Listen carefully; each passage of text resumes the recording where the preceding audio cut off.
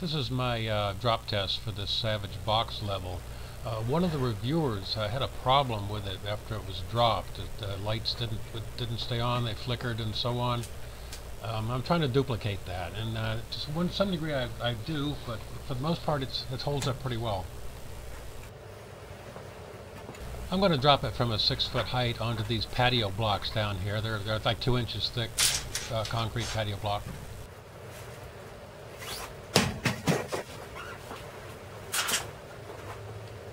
Kind of uneventful there, nothing much happened. The lights are still on, nothing came apart.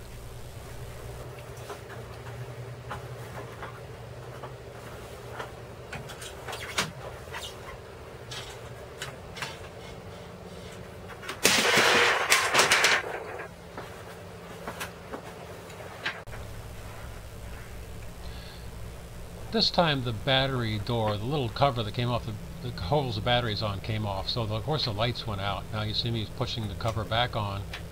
Doesn't seem to go on back quite so well, but it does eventually snap on. Nothing seems to be broken on it.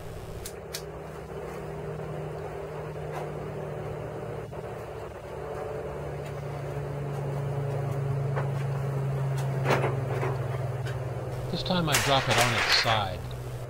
Did you notice where the cover went? It flew back toward that lighted area under the garage door back there, and I spent the next 10 minutes looking around for it, and I finally had to stop recording. I didn't want to bother you guys with it, but I'm looking all around for it everywhere.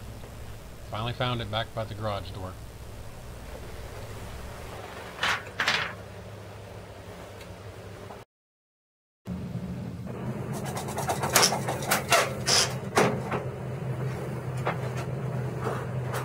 Okay, here we go.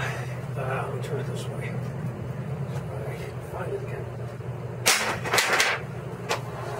Still works.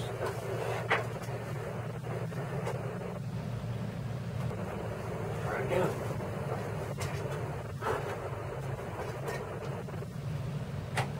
Seven feet up.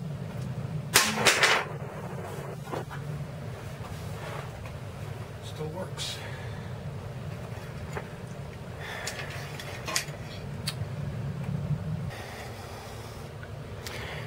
If you hit it right there, that might be a problem. If it fell right down on here somehow, I could break that plastic battery cover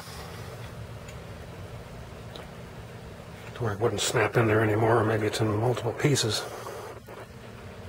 Anyway.